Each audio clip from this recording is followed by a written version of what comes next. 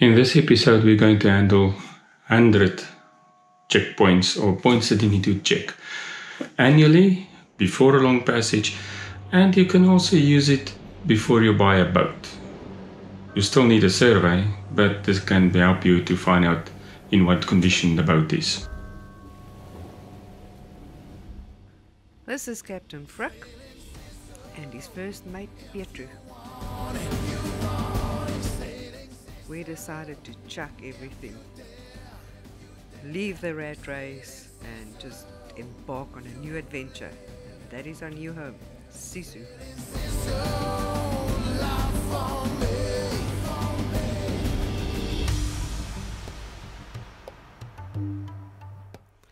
Join us on our epic journey as we sail the oceans, discovering new horizons, new cultures, new tastes, new flavors, new everything. Is just such a vast world to explore out there. So please join us in our quest.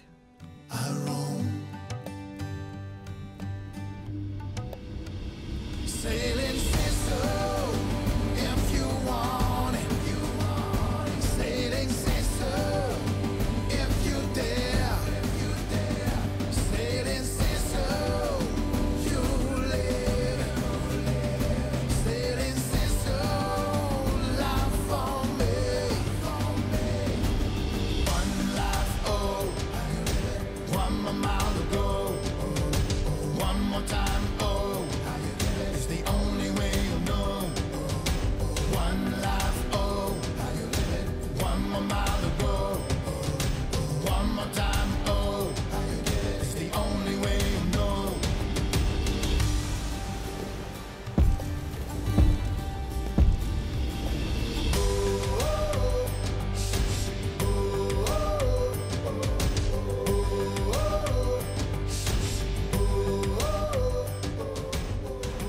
I'm currently reporting from Iraq. I always wanted to say that. But before we came here, we compiled all the episodes over all this footage over a couple of days. And I'm going to show you tonight what it is to do the 100-point check. First, just check this awesome wall here. So, even though this video has been shot here, or actually compiled here in the United Nations compound, this does not reflect the views of the UN at all. It is just the views of Frick and Pietru on board of Sisu. Start with your passage planning.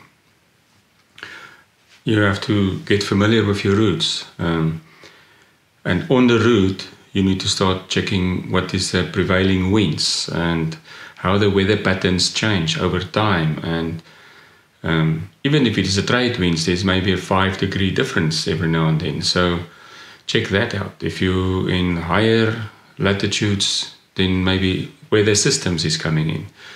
So start checking that out. Also the current. What is the current doing, so that you know if I'm going to anchor here, doesn't matter what the wind is doing, but the current will swing me around. Stuff like that. Look also for secondary ports. If you go from point A to point B, maybe there's a place to hide away if the weather is turning bad suddenly, or you break something. So start looking for things like that. Do a general cleaning of the hull, the deck, the top sides with a mild detergent, and make sure that it's not an acid thing that can harm the stainless steel or even harm your gel coat. The Leopard 45 has very easy scupper, so we can just walk around here and making sure there's no water or any obstructions. Clean and polish the metal with a good metal polish.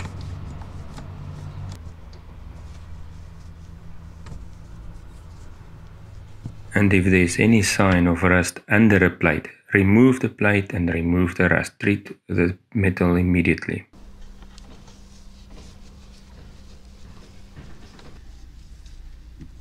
Clean the hatches and make sure that all the rubbers are clean and no salt is in the folds. Clean your canvas, bimini and dodger. Wait for a wind-still day and clean your sails.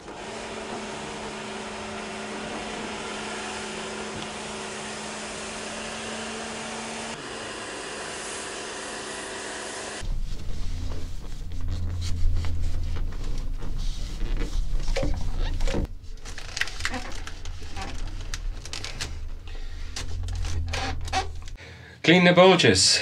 In the engine room, you must make sure that the water bulge is clean and also the oil bulge. Oops. The oil bulge is also clean. The reason to have all the bulges is clean. Yeah, it's nice to have a clean engine room, but more importantly, if something breaks, like I can see here, here is a little thing that's lying in a bulge. And I have no idea what it is, but it means something broke off. So I need to go and have a look. What is this? Okay, so while we have the water down here, I might as well start cleaning down here as well, eh? You need to check that your tools is okay and not rusted. And if they are rusted, you need to inspect them and maybe clean them and so on. So this looks good. And my set of Allen keys, they also look good and everything is in place. Here's my metric Allen keys. So they are all in place. Things like these ones, look, it is super rusty, so I have to clean it and restore this one and treat it again with rust block. So inside here is all my spares that I do not want to get wet. And if my policy at least is if I use one, I replace it. So if I do have a place where I can buy rather than use this, I will buy a new one and then take one of these and put it in, so that we always have the latest or the newest, or not like the rubber seals don't get perished or something like that. Make sure your registration card is on board. Your boat registration is there. If you are registered in a company and things like that, make sure that all the registration is on board and that everything is current. We have dive cylinders, so we have to check that the visual is on to date and all of them is checked. Every 10 years it's a hydro and every year it's a visual. So we can just open them up and look with a little mirror inside. But you have to do it also through a technician. Check for hull abrasions or scratches and fix it. And it's best done when you wash the boat. So if you wash the boat, then you can actually see all these things. And when I did wash the boat, I saw it and I marked it, and of course it rained right after the wash. But you can see here, I make little marks to show where the abrasions is, and then you need to find all of them and fix them. One of the things is you might think you've got an old boat, you don't have bubbles and so on, but you can also hit a fish attracting device or a log or anything like that. So you also need to look at your hull sides, and also if you're a catamaran, you also need to look below here. And last time when I washed, I actually went with the dinghy below deck and I checked, and we had no problems there. New zinc, so the zinc doesn't look good. This is the zinc on the new props. This is maybe 2 months old.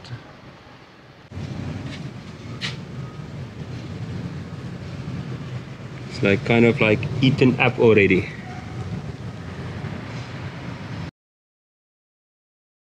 Propeller, so it is nicely done. Check that. So we also need to make sure all the barnacles is nicely clean.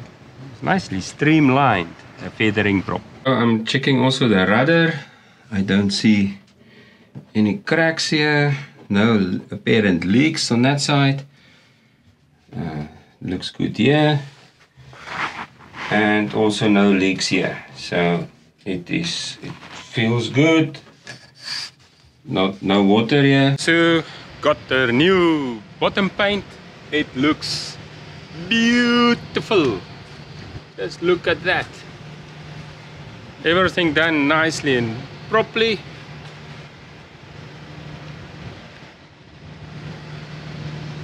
Just look at that.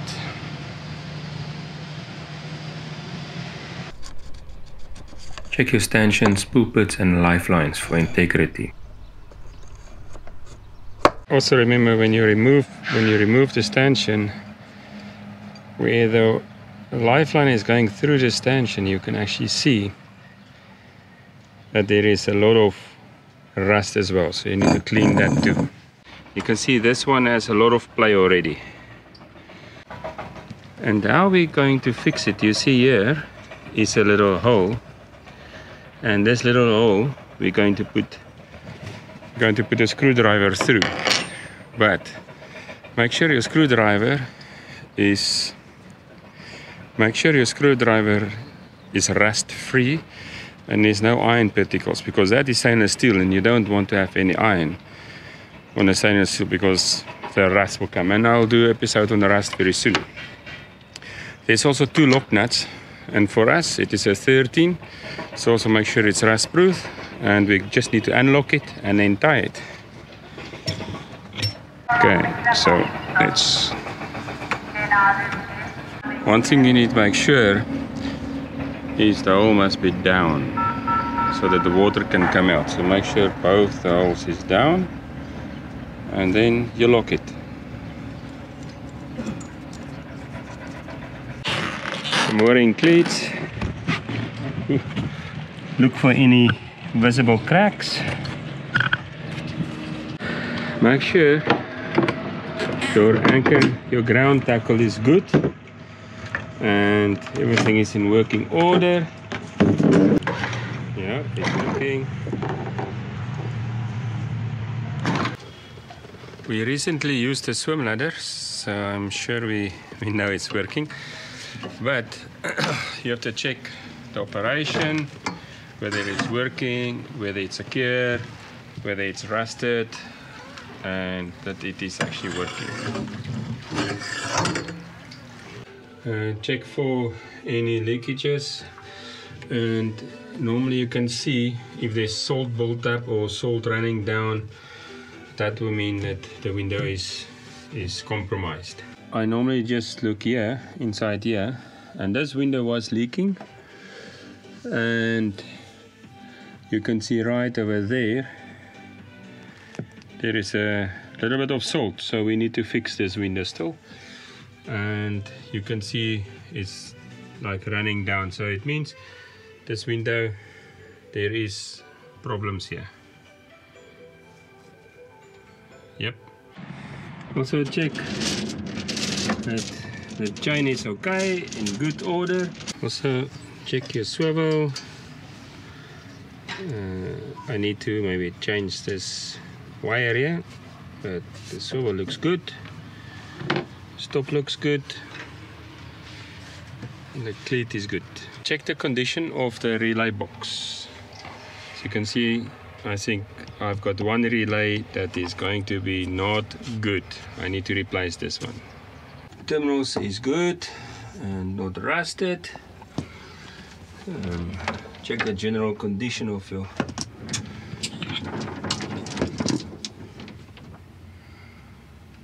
the screws, the mounting screws. Then I got a surprise. I discovered this broken bolt. We have to check the davits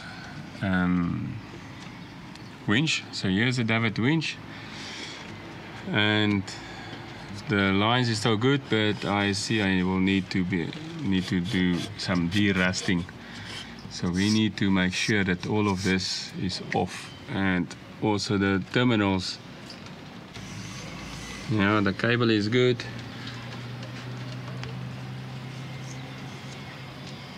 And the pulley is also good. Ooh, not good light. But yeah, the line is good. Pulley. looks good. And then all the way to here. Wind it down, and I put the rust block on all of the terminals. So the rust block is on the terminals, and also on the drum, also on these little screws here at the back.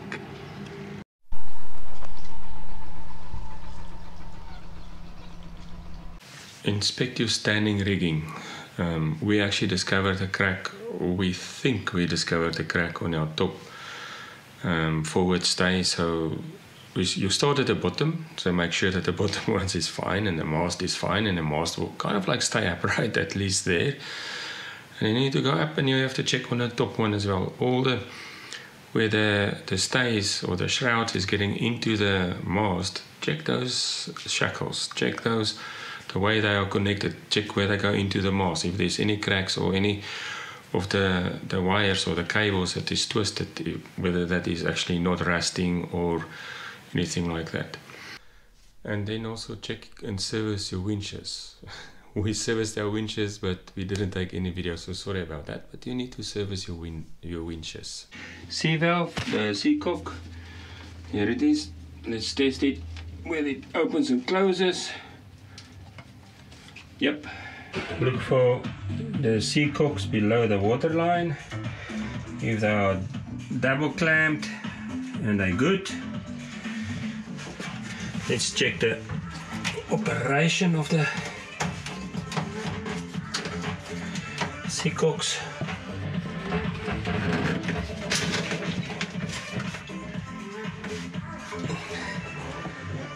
So they're all good.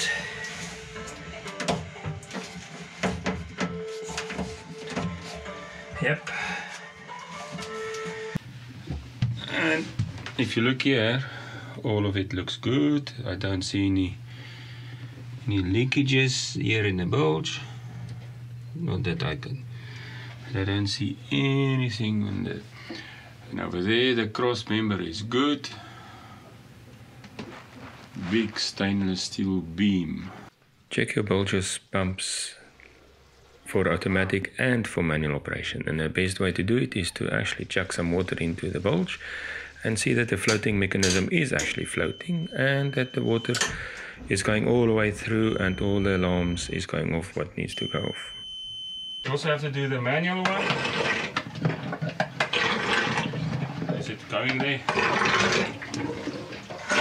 Check for the oil in bulges and find and fix the leak if required. Lumbar holes. Check for the lumbar holes.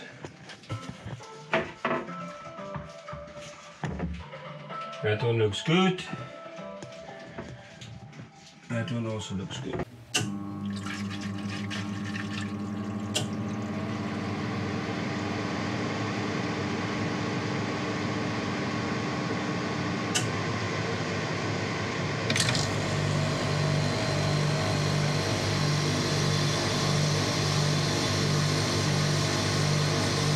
Yeah, the soft start works.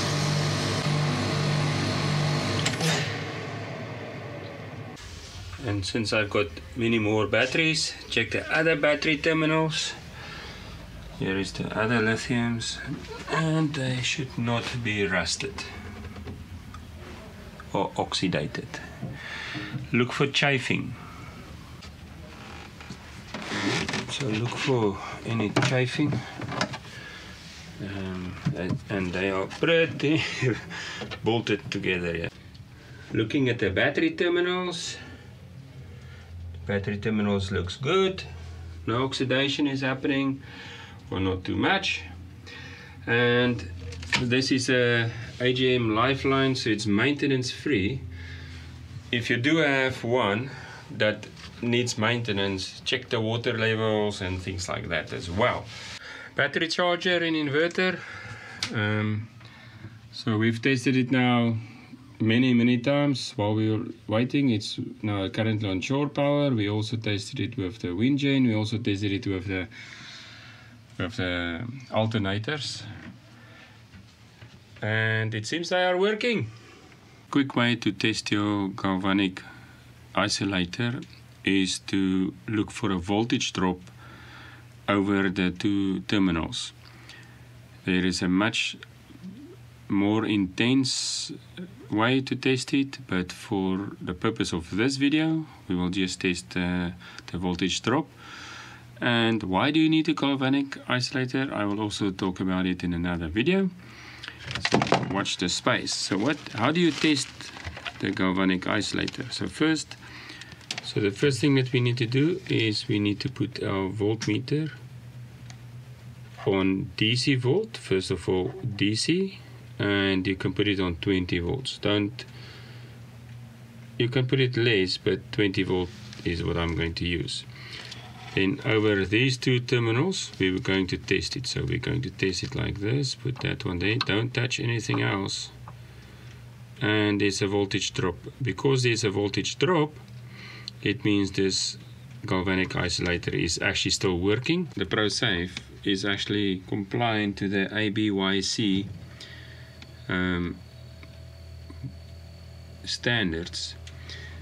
And the reason why this is compliant is that if there was a problem between the two faults, between these two stats, it will actually go to a closed circuit and not an open circuit. So if there was a closed circuit, these two terminals, the voltage drop will be 0. So you will still have your earth, which makes it compliant. But if there was a lightning strike and this one got damaged, and a lightning strike can be anywhere close to your boat, it doesn't need to be on your boat. So if this one got damaged, then there will be actually a short between these two terminals, which means you still have your ground and you still have your ground safety, but it will just be shortened and your props and your zincs will just go quickly. So this is how we do a quick test. More about this one in another episode. And everything that's hidden behind the helm, and it looks okay.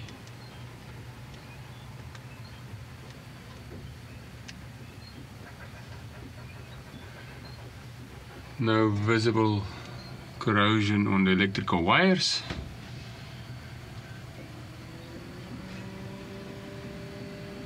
It actually looks okay. While we're at the shipyard, I also installed a bracket.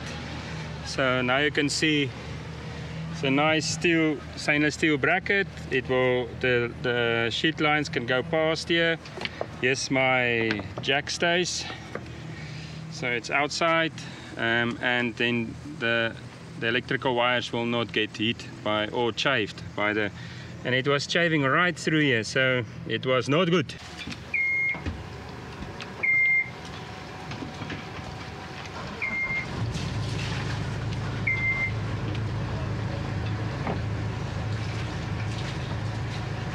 Check your instruments. The ones that we normally use is, of course, the speed log, the wind speed, and also the wind index itself. And we have a compass there, the heading is there, and you can also see this depth and that depth is good. So over here we can see that most of the sensors are working. For the shore power, make sure that you can do the shore power. Check for corrosion or burn. Look for any burned points, and yes, I discovered a burned point, so we need to replace this, and most probably this too.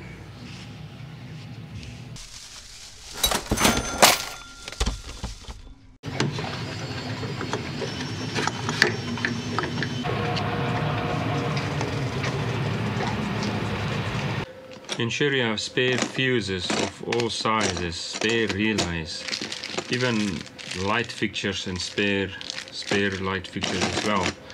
And also water connectors, all sorts of water connectors that you may need. Even like restrainers and pump guards and just make sure you have enough of everything. Yes, even winch service kits, so make sure that you even have winch service kits. One thing we have to check is also whether the lights are working. So we can see those lights are working. These lights are working. We also got lights on the outside. Are they all working? And then also the internal lights. Another light that we have is a helm light. So let's see if this one is working.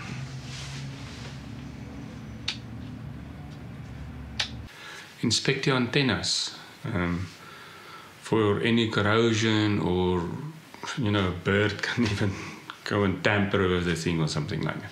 And while you're up there, check also your Windex, whether it is loose and the wind meter can turn freely and stuff like that. So if you're up there, check it out.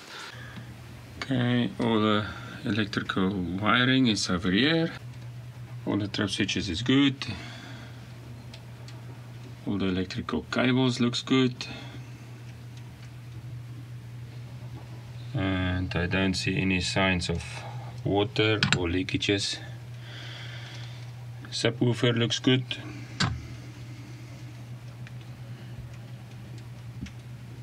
No water or leakages. The way I test the exhaust fan, I just use a simple paper clip. And here's the switch. So all I do is I bridge here these two contacts. I thought I can fit everything in one episode. We're now at point 50. Believe it or not, it's 50 points already. So I will cover the next 50 points in the next video. So see you next time.